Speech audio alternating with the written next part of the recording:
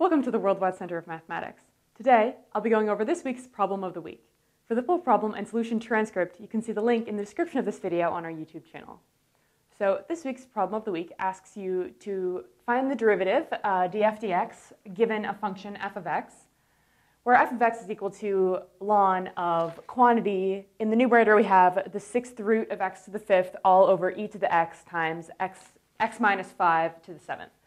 So this is pretty straightforward. I mean, we could just go straight forward and say, okay, we're just going to differentiate right now without simplifying anything, but we know that we have a couple handy problems of properties of logarithms that we can use in order to help simplify the functions to make differentiating it easier.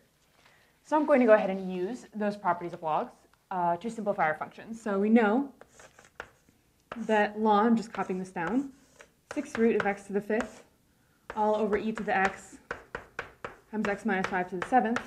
Well, this is equal to, because when we're dividing under a logarithm, we can just subtract this minus all of this down here. And when we're multiplying under a logarithm, we can just do addition through the logarithm. So this is going to be equal to the natural log of the numerator, so 6th root of x to the 5th, minus, and we're going to subtract off the entire quantity down here. We're going to subtract off this. So we have ln of e to the x, and then we're using the fact that when we're multiplying, so we're multiplying here e to the x times x minus 5 to the 7th. We're just going to go ahead and add.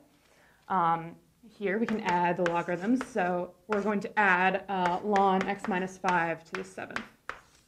Okay, so we're subtracting out that entire quantity. So we can go ahead and distribute that negative sign. So I'll just erase this parenthesis here, distribute the negative, so these both become negative. And I can go ahead and simplify now. So we know that this is going to be equal to ln of x to the 5/6 minus, well, ln of e to the x is just going to be x because the ln and the e cancel out. So minus x and minus, so we have a 7 here. So we're just going to go ahead and bring the 7 down in front.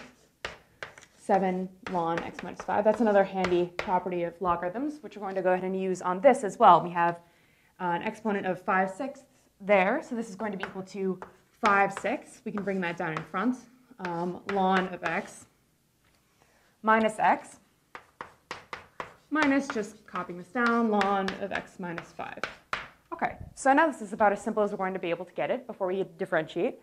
But now we can go ahead and differentiate with respect to x. Well, there's only one variable here, so we're just going to take the derivative. So df, where this is f of x here. This is just f of x, just simplified. So df dx is going to be equal to, the constant, 5/6. The derivative of ln of x is going to go ahead and be 1 over x minus the derivative of x is 1 minus 7, which is a constant, times the derivative of ln of quantity x minus 5 is going to be 1 over x minus 5. And so we can go ahead and simplify this one step further if we want and say that this is equal to 5 over 6x minus 7 over x minus 5 minus 1. So that's going to be our derivative here. You don't really need to do that last step there. And from the beginning, we could have just gone ahead and used a lot of different properties for differentiating. We could have used, the chain rule and the product rule and the quotient rule, but that would have gotten pretty complicated pretty fast. So we use the properties of logarithms to really simplify everything down here, and it made it a lot easier to calculate our derivative. So our derivative in the end is going to be 5 over 6x minus 7 over x minus 5, all minus 1. So that's it for this week's problem of the week. So for more problems of the week, you can see our playlist here. To subscribe to us at our YouTube channel, you can click here.